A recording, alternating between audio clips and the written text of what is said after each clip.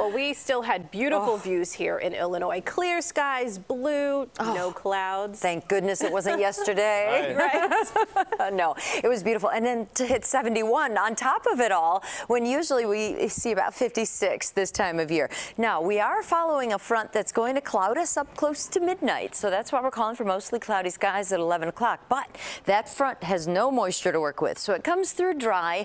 What it does is shift the wind. So we've had a mild south and southwest wind all day. It shifts the wind westerly tomorrow. That's going to draw in slightly cooler air. So we have a mild air mass for now. We have the front we're following, and behind it, the winds wrap around this area of low pressure, and that's going to be pulling in this west wind. So as the front progresses eastward, it opens the door for that wind flow. That's why I'm forecasting 60s instead of 70s. But still, that's 10 degrees above average.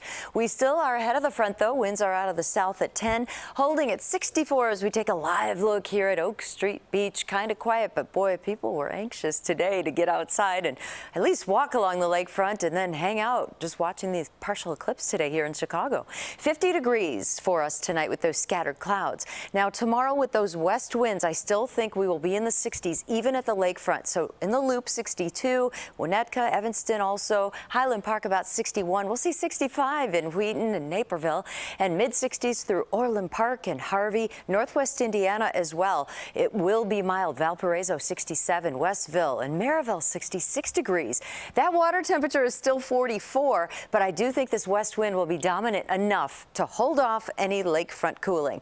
So high pressure is weak and kind of sitting overhead, keeping us dry tomorrow, dry Wednesday night, but Thursday, that's our soaker, and it may last into Friday as well. 70% chance of rain Thursday. It's out of here in time for the weekend. So while we have mild winds tonight, the next 2 days feature high pressure. Then Wednesday, we cloud up as rain that starts building across the area for Thursday.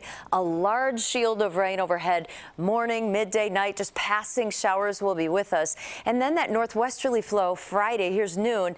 That's enough instability over the lake to generate those lakeside showers, and a few may hug the Chicago coast. But if you're going out Friday night, things will dry out in time for a beautiful weekend. So Friday evening looks dry and quiet. And gosh, on Saturday and Sunday, look at that. We might be a few degrees cooler lakeside because I think the winds will be so light we'll pick up a light lake breeze. But otherwise, we're going 65 Saturday, 75 on Sunday. So it looks like we've turned a corner as compared to last week, right? Right. Big changes in the best way. Thank you, Mary Kay.